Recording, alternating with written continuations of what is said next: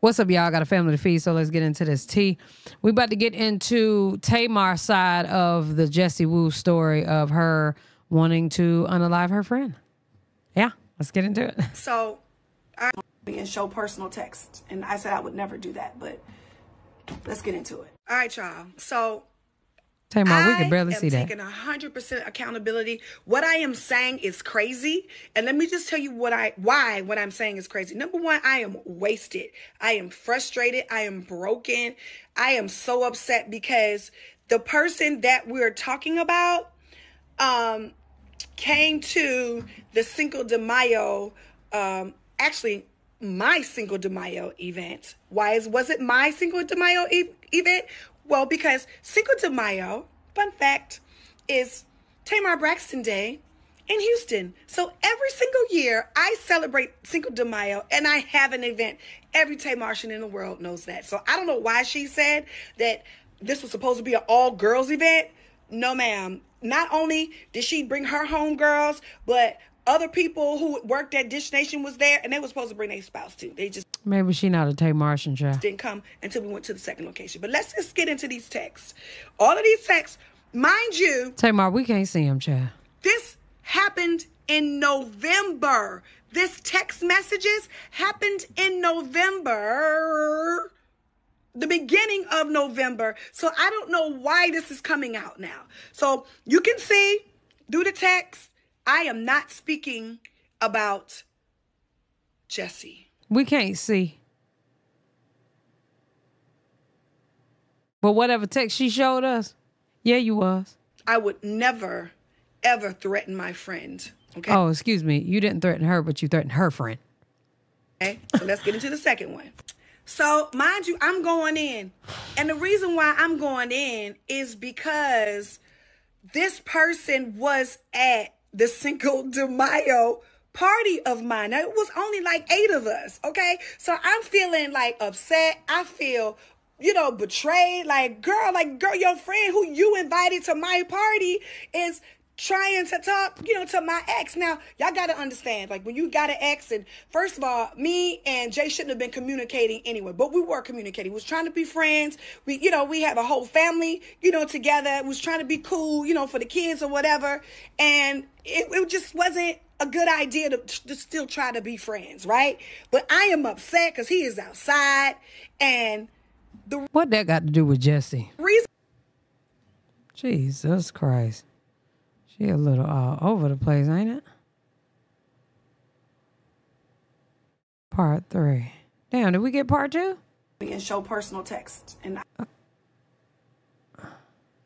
it's not her friend. So I'm not thinking, I'm really saying something wrong. You know what I'm saying? I'm saying something wrong because I'm saying something wrong, but I'm not saying nothing wrong because Jessie said that's not her homegirl. So I'm not disrespecting you, Jessie. Next slide. Y'all not even gonna hold your I was irate and out of control. Number one, like I said, I was drinking. I was at home by myself. You know what I'm saying? I was just going off. And the girl name is Maggie. Not said the girl name. Right?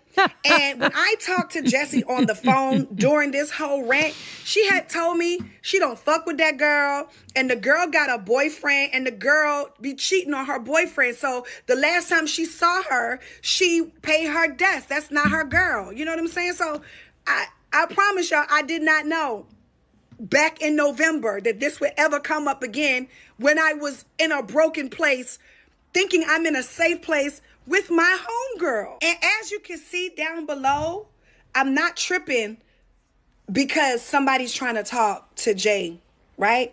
I'm tripping because this the same person who was cackalaacking, throwing them back, having a blast, put us up in her story. As you can see below, you see how she posted us all in the story.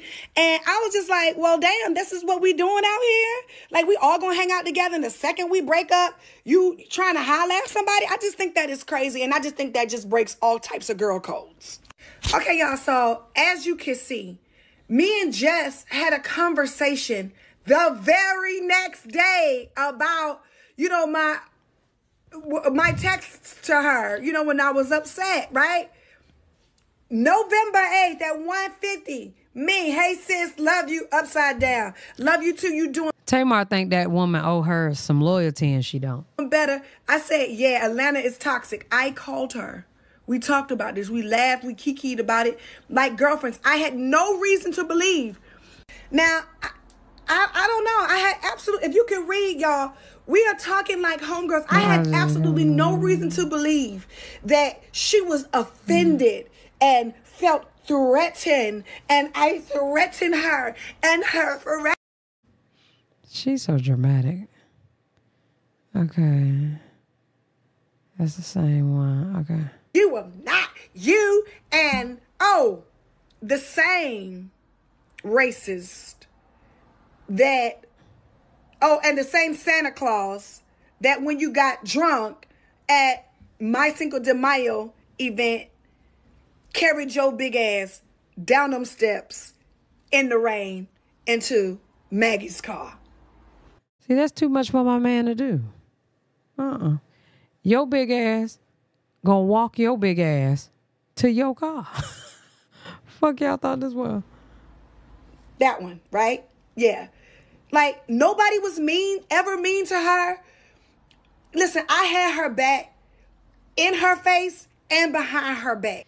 Women be drunk. Nigga gotta carry her to the car.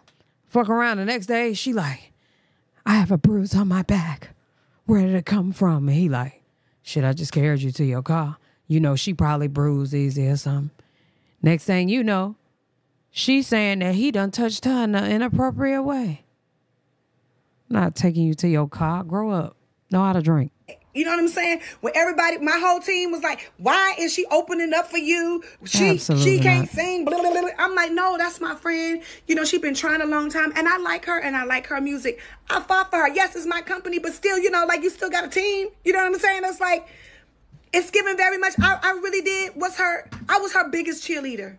I had no idea. So when I unfollowed her last week, when her video that she made 3 weeks ago was circling through Dis Nation and everybody was saying how disrespectful she was about speaking negatively about me. And when I got engaged, because that's why she got unfollowed, because my feelings was hurt. That was my friend. And so publicly, you're speaking negatively about the same racist guy who you call racist, same person who helped you when you was like, you threw up at the restaurant, Jessie. Oh my God. It was embarrassing. He helped you. And this is the same person that you are going in like, I'm lost.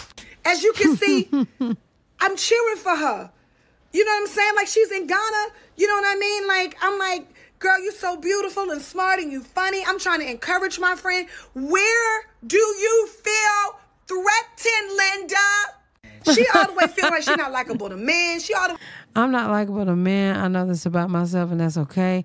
I will have a child of my own. I will adopt. An orphanage is okay. I'll always be, I don't know. Girl, go get you a bitch.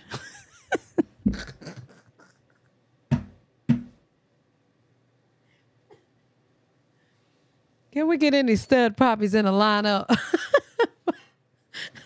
for Jessie Woo?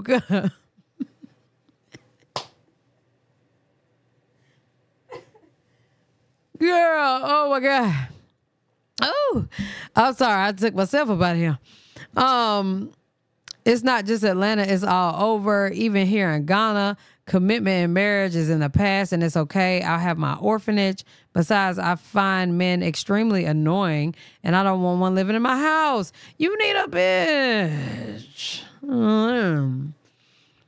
To all the rich stud poppies, if you like 6'3", rich though, 6'3" and rich, slide, give her what she missing, and don't get on her nerve, and don't plan on living with her, and she want to adopt kids anyway, so that's right up our alley. Duh. Okay. Anyway, feeling like she a lost cause, and I'm like, girl, stop saying that. The universe is listening. You know what I'm saying? Like, girl, it's all a lie. You know what I mean? And then we going on a land of men like everybody else do, like girlfriends do not. And none of these say nothing about JR. None of these. Part 3, part 4. I was not obsessing over him. Why? I had cut off all communication with him after that text. After that night. I'm just going to keep it a buck with y'all. How we end up right here, Tamar? And with you, Jessie. I unfollowed you because you made a video that was circling around Dish Nation streets. And it made its way to me where you were laughing at your friend in front of the world. Somebody who helped you, somebody who supported you, somebody who gave you an opportunity that nobody has ever done. Out the goodness and the kindness of my heart, because I believed in you. You got on YouTube and laughed in my face. Friend. What'd she laugh about? Jeez. So that's why I unfollowed you. It wasn't about this story that you made up. I done fell out with so many people, and I still follow them niggas on Instagram. I don't give a fuck. I don't even know if they still follow me. People probably like, damn, Nick still following such and such. They don't follow her. I don't give a fuck. I genuinely don't care. Like,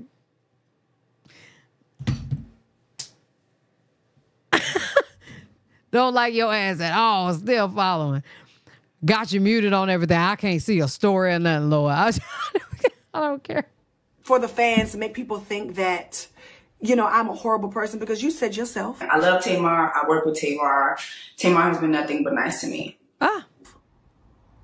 Yeah, I've been nothing but nice to you. So which one is it? Is it that you feel threatened and I threaten you and your friend and I'm this horrible person? I make your work environment horrible and you will have peace and I don't bring peace to the table? Or is it that I'm a nice person? I love Tamar. I work with Tamar. Tamar has been nothing but nice to me. And I've been nothing but nice to you. You said that December.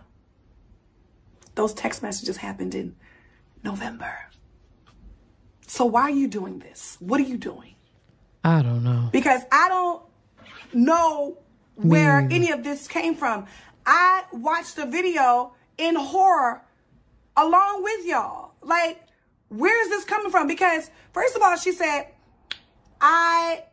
she will have peace in the workspace.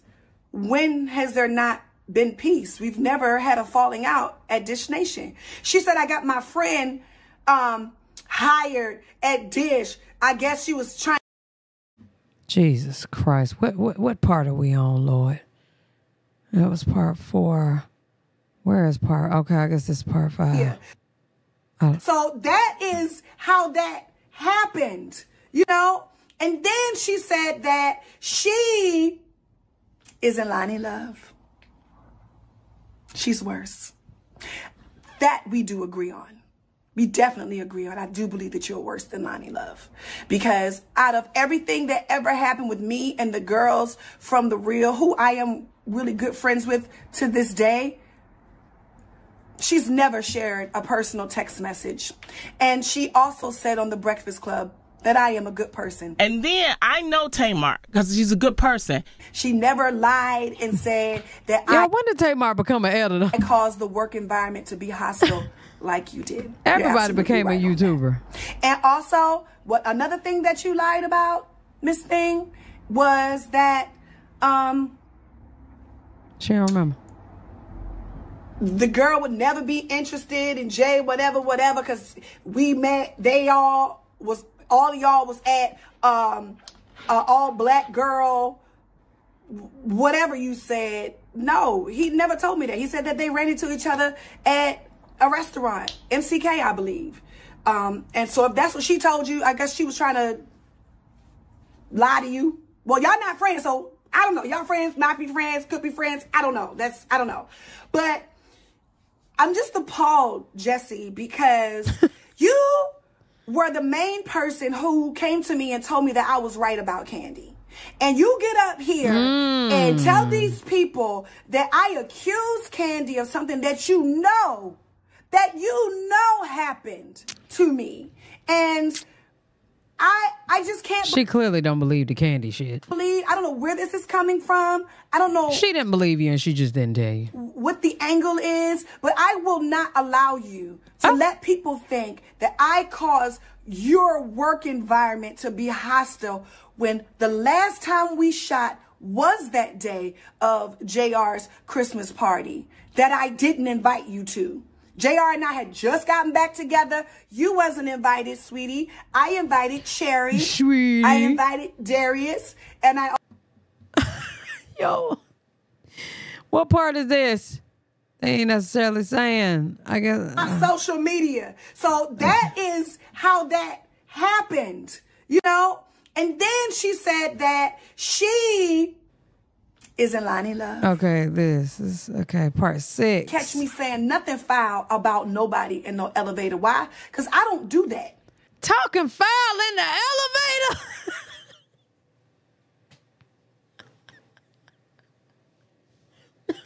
What the fuck is going on? This is so messy. And I'm talking like this catty. This like, bitch, when you see me in the locker room and you ain't speak, I felt some type of way. Her saying she wasn't talking about her in the elevator really sound like some work shit. Like, this is some work shit. Y'all, the worst job I ever had with drama, that was drama field. No, I was about to lie. It's between Walmart and Chipotle. Walmart was real bad though, because there was so many people there.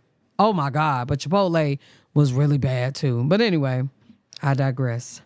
I like everybody I work with. Now, what foul stuff do I have to say about anybody? We're going to a Christmas party. We're excited to go. We're about to have a ball. And in general talking, I did ask you what you was doing. Isn't that a general thing to say to somebody that you're friendly with, Jessie? Yes, it is. And if I invited you, Sweet Pea, Pumpkin Pie, why didn't I send you the invite or the address? I gotta be messy about a Christmas party? Like, come on. Like, that sounds... Was I messy when I invited you to open up for me on my Love and War tour? Sold out show for 2 days? Was I messy then? Huh? No. So how can my intentions for you change? Because your intentions for me changed. And I think that that's the problem. I think the problem is that, you know, you don't know how to be a friend. You don't know how to be loyal. Ooh. You don't know how to be kind. You don't know how to show love. Because you didn't show me grace. You didn't show me love because you sat up here and you made up this fiasco story because you knew that people were upset about me getting engaged and going back with JR, and you knew they would click on your little YouTube page. So y'all go follow her. Look, I still think she's talented. I still like her music. Download her music and make her the superstar she's trying to be. But this time, make her the superstar on her own right and on her own talents, because you are talented.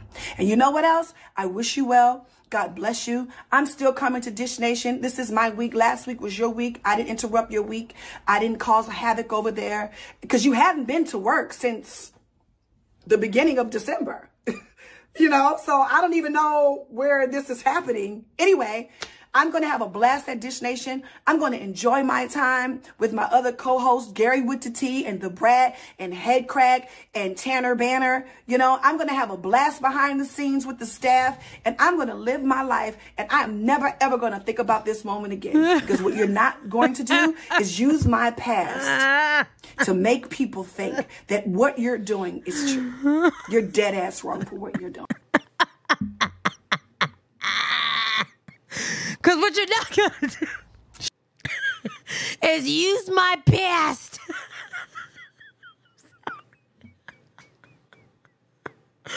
Oh, my God.